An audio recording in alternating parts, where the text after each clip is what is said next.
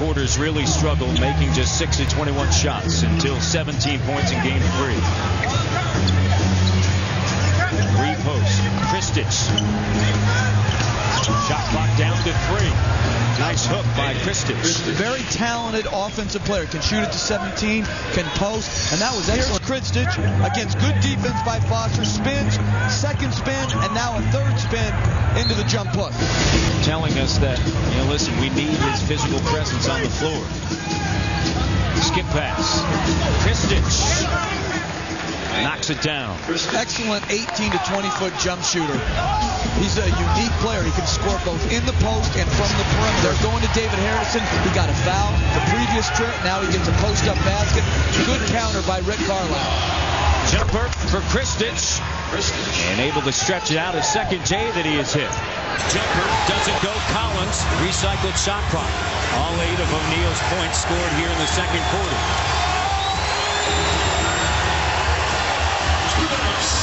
Collins. Krstic on the weak side. No body on him. Lays it up and through. A strong hand, which happens to be his left hand. He can face up and shoot with the best of them.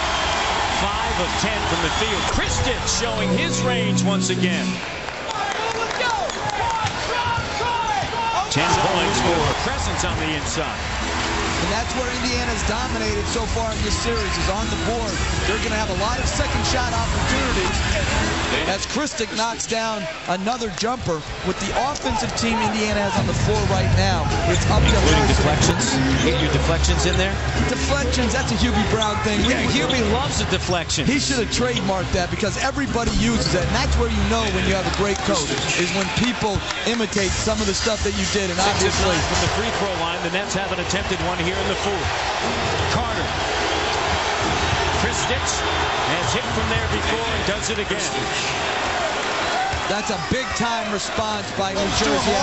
He drove it right and kicked it to a wide-open Stephen Jackson. The Pacers are 9 of 19 from three-point range. It's helped them get back into it. Krstic once again. An open jumper knocks it down in the fourth quarter. There was a time when the only free throw attempts came from David Harrison. He was 2 of 4 during that stretch. Krstic, another open jumper, knocks it down. Nenad Krstic with 20 points. Krstic 10 of 16 from the field. Tremendous spot-up jump shooter. And here you see Krstic running a dribble handoff with Carter. Carter drives it right at O'Neal and hits Krstic on a nice spot-up jump shot. That is Kristic's game. That is his range. And Carter is playing to his strength.